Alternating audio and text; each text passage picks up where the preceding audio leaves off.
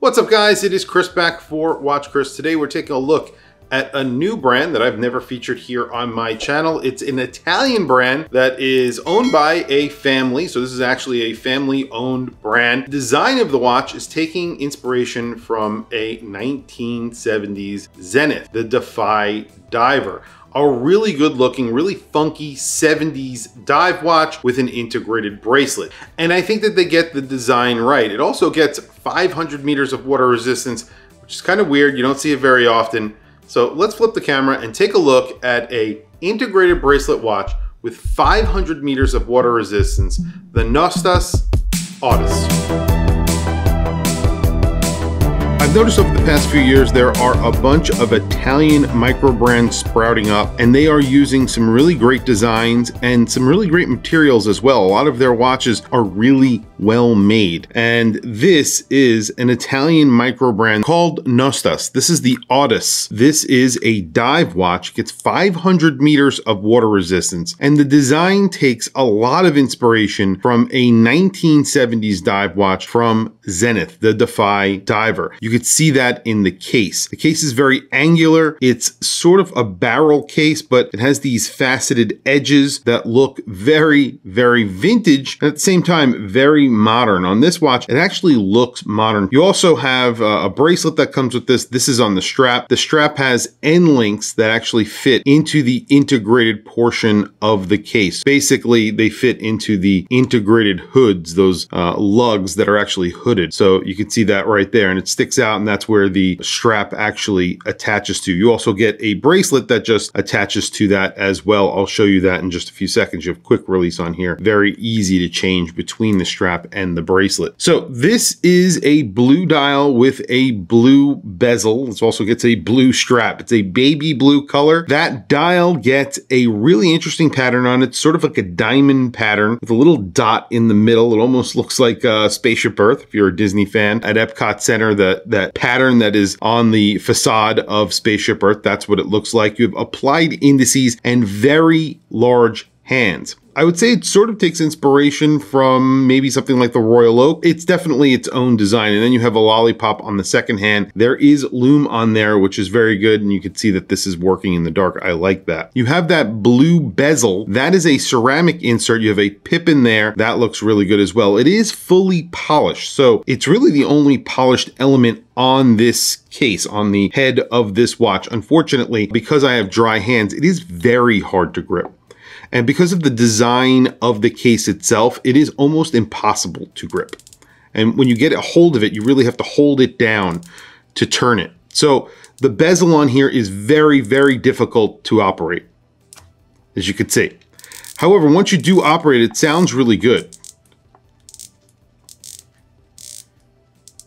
And it feels really good. However, it's just really hard for me to operate it because of the design. It's inboard of the case and it's polished, so there's not a lot of grip. So it's really hard to get your fingers onto the bezel, and it's kind of hard to turn because of that. I mean, it does get 500 meters of water resistance. It does have a helium escape valve right here, so it could be used for saturation diving. Something really easy to use is the crown. Very easy, very grippy.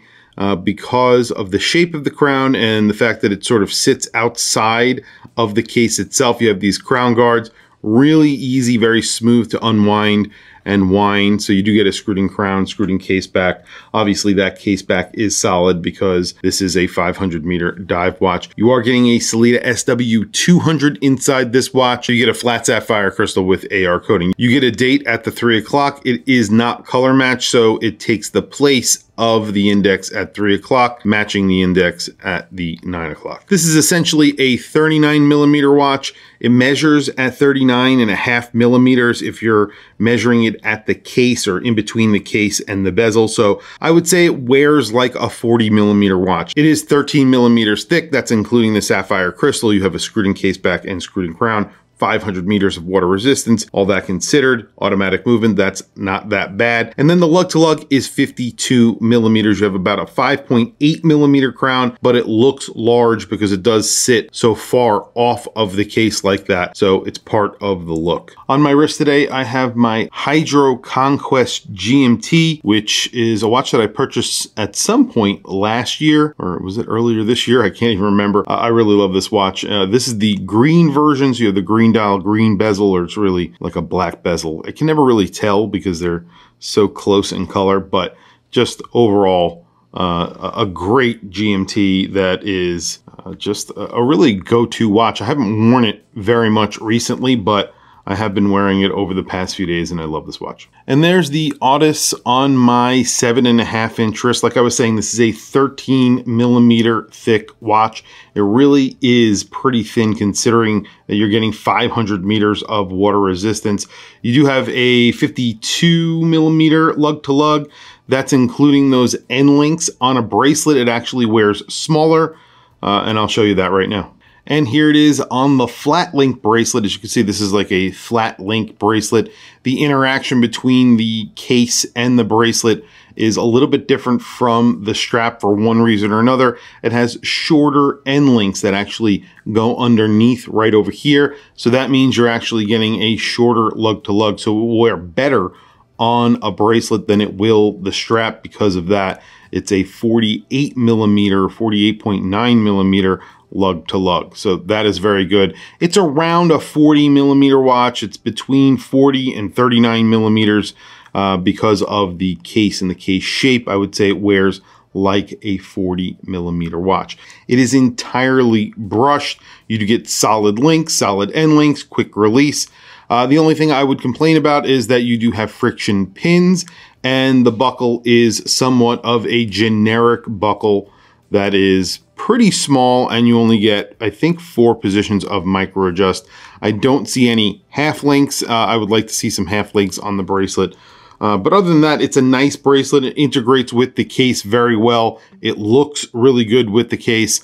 I just wish there was a little bit more, I guess, specs to the bracelet. Price on this watch right now on their website comes out to around $1,300. So it's $1,328. It is on the more expensive side, but you are getting a Swiss movement and a very unique case. So the case on here isn't that easy to make. The bracelet, you're getting the strap as well with the end links and a really nice buckle on there. I'll throw a picture of the buckle on the strap. It looks really good.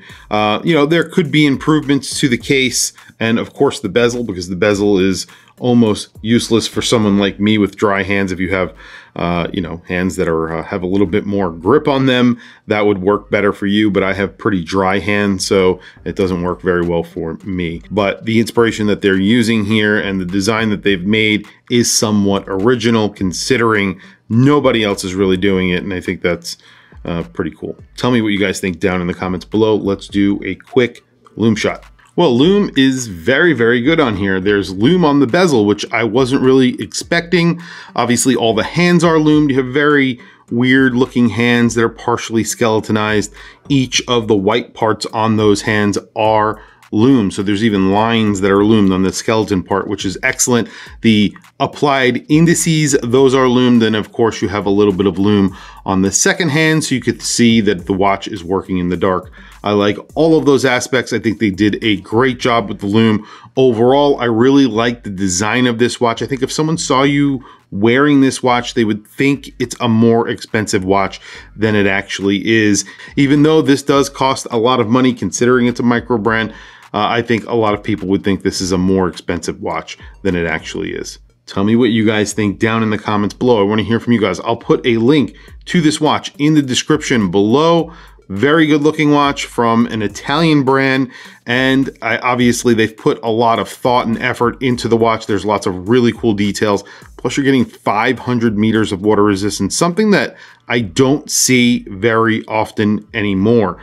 In fact, I think the last 500 meter dive watch that I've had on my channel was a very long time ago. I think a lot of brands have either settled on 300 meters or 200 meters and they don't go for more anymore. And Here's one with 500 meters of water resistance. Again, tell me what you guys think down in the comments below. I want to hear from you guys. I'll put a link to the brand. Definitely check it out if you are interested. Anyway, guys, thank you for logging on. I will catch you in the next video.